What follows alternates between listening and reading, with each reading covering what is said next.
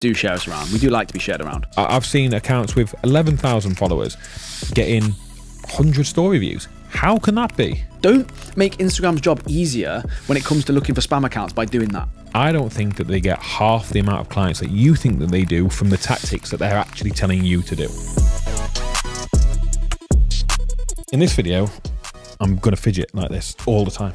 In this video, we are going to talk about the 3 things that are killing your Instagram account. Hey guys, we're Dan and Mike from Business and Banter. Business. I should probably say it properly. I feel like I rushed through that. Business and Banter. And we're here to help you with your online fitness business in any way we can. Did it again, you see? It kind of just rolls off the tongue quite quickly. But anyway, we're going to talk today about Instagram accounts. And people always say to us, oh yeah, but you guys have got shit Instagram accounts, so why should we listen to you? Well, I think you're wrong, because it's super engaged, our Instagram accounts. But no, in all seriousness, we haven't gone viral. We haven't got huge amounts of followers, but we do have a 7-figure business. So we must be doing something right. So Mike, 3 things that are killing people's Instagram accounts, or what we think are, again, like this is all just conjecture, it's all just theory based on our clients. Doesn't exist. Our coaches, but everyone else is making up the revenue. We're just making up our thoughts on Instagram, so you know, we're better than most. This is AI. But before we start, I've got to, it'd be remiss of me to not CTA, so if you like this video and you're not in the members group, why the hell not? Get in it. Get in. Come on. Come all. You know. Come on. Melting pot, please. So the members group, what is it? Who are you? Too many questions. Go and check it out. There's a link below. All the information's on that. 99 quid is all you need to know for probably the highest amount of value that is out there for online fitness businesses. Simple. Correct.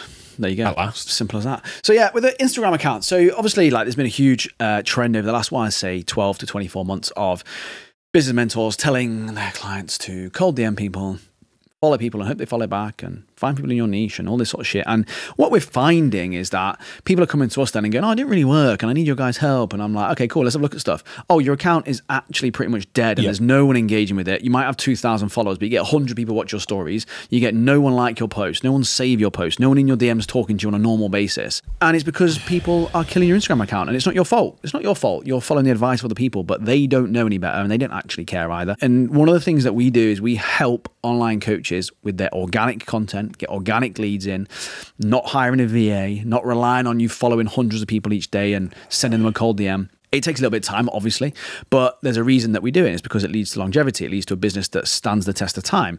And it leads to a business and an Instagram account, especially, that is highly engaged, that is full of people that are ready to buy from you at some point in the future. We said 3 points, but I've actually thought of a 4th one that I'm going to put at the end. So bonus. Stick around. Hang around to the end. Hang around to the end. Now, you'll get told to do these tactics. So I'm just going to preface. Is it preface or preface? Yeah. Preface. How do you pronounce that? Preface. Yeah, I'm just going to preface this video with saying the reason that people are telling you to do this is that it can potentially bring in a couple of clients in the first couple of months that you start doing it. And it will kill your account like after that, because it's what we're seeing. We're seeing people coming in from other mentors with a healthy following, 3, 4, 5,000, 100 story views, can't get a sign up for love nor money because they've done these things. So stick around. But the reason why they're telling you that, and you might go, but they've also got a big business, they've also got a 7-figure business, whatever, so maybe I should trust them. I would argue, have a look where all of their business comes from. I reckon it's predominantly from ads. That's where I think it comes from. And I'm pretty convicted in that. They'll get the majority, if not all, of their leads from ads, from paid. So you might go, oh, maybe I'll try paid. Paid will be much easier for mentors than it will be for a fat loss coach. Why? Online coaches are easier to target. The pain points are probably stronger because it's somebody's livelihood, their bills are needing to be paid and so on, than just lose another £6, something like that, right? So the pain points are stronger. There's less competition, so there's less of us than there are online coaches. And businesses or B2B stuff are more likely to pay for investment from somebody that they've come across on social media, because I could say, here's how we made a 9-figure business, come and learn our secret methods. Some coaches are going to be intrigued by that, right? That's an easier sell over a Facebook ad than coaching, which is essentially or fat loss coaching, which is essentially a personal relationship business where somebody's got to trust you, send pictures of themselves in their pants, want to talk to you on a week-to-week basis, because to help them with the 2 stone that they're too scared to show anybody, right?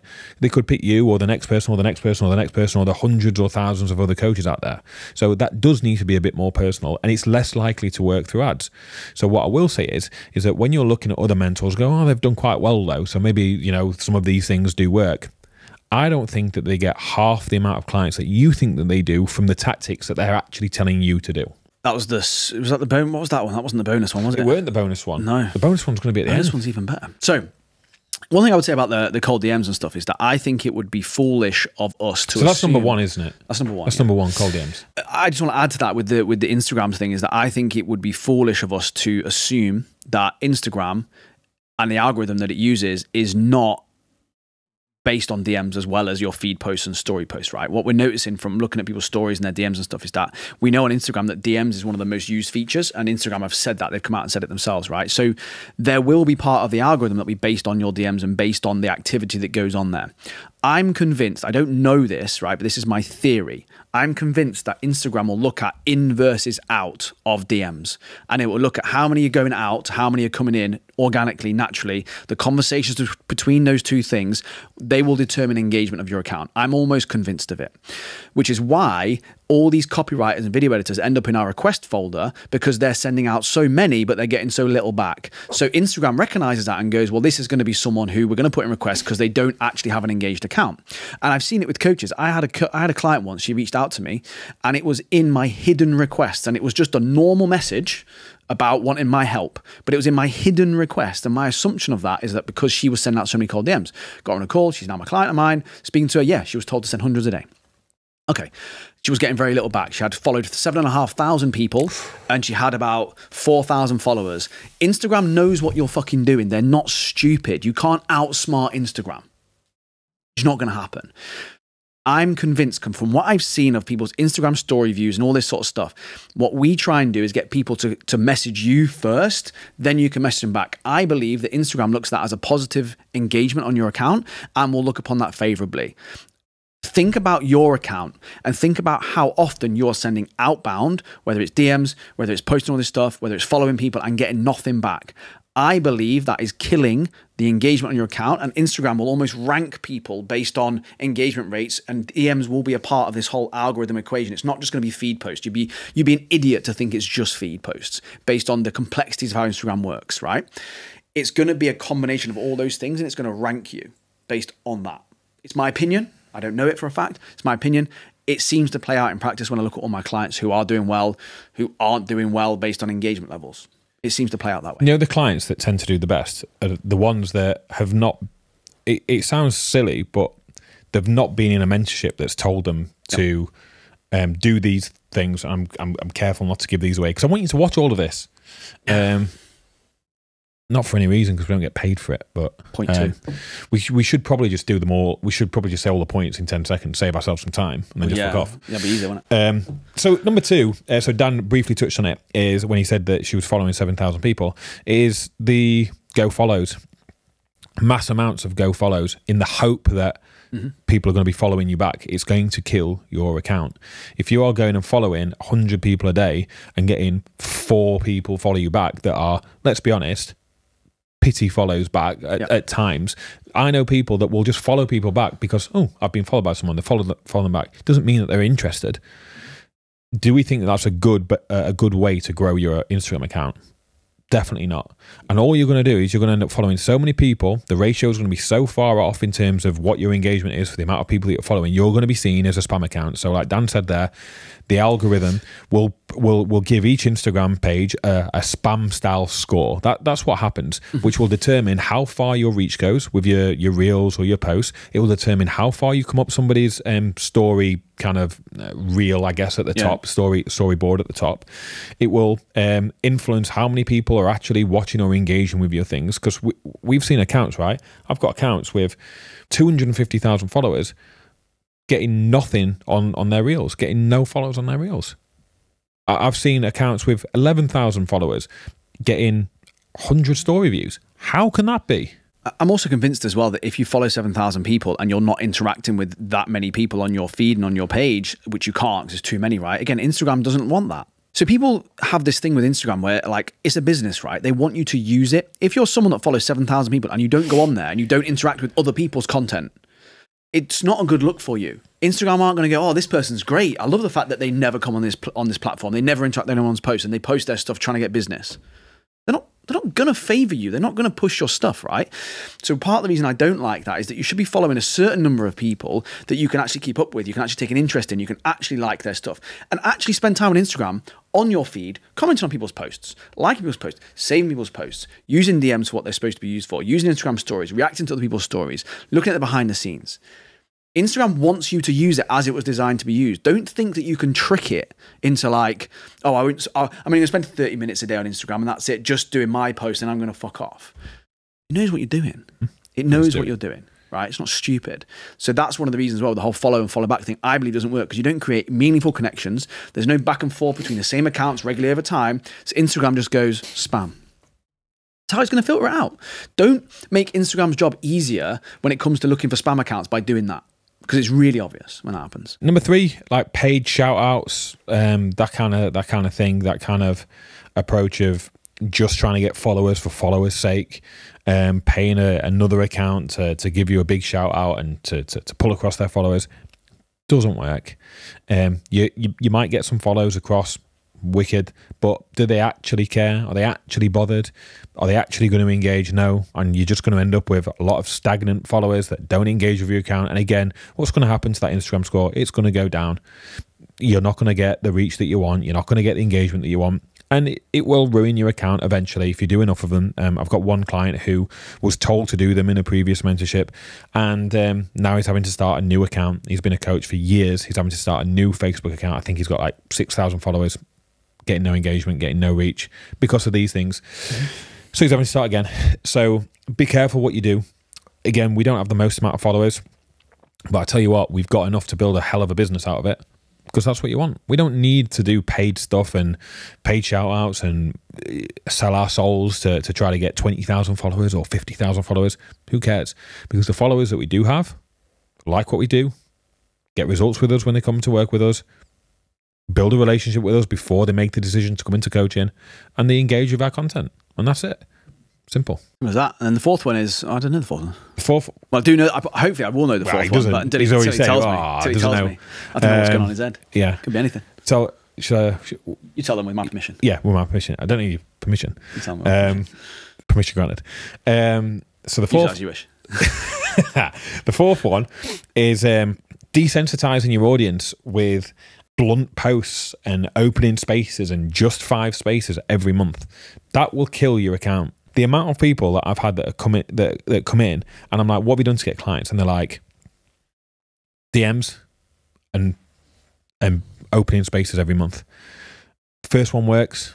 Yep, 4 or 5 people come in. Second one, 2 or 3 people come in. Third one, none. Fourth one, none. Fifth one, none. Sixth one, none. So what you've just done is you've just lowered the goodwill of your account because you're always asking. You've lowered the scarcity and urgency of spaces, or that feeling of really wanting to get space because next month there's spaces apparently.